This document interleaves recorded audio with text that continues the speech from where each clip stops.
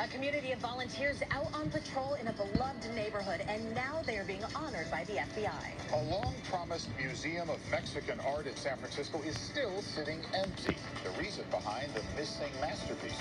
And the start of Fremont Restaurant Week begins with a terrible taste for one local favorite. ABC 7 News starts now. Always live.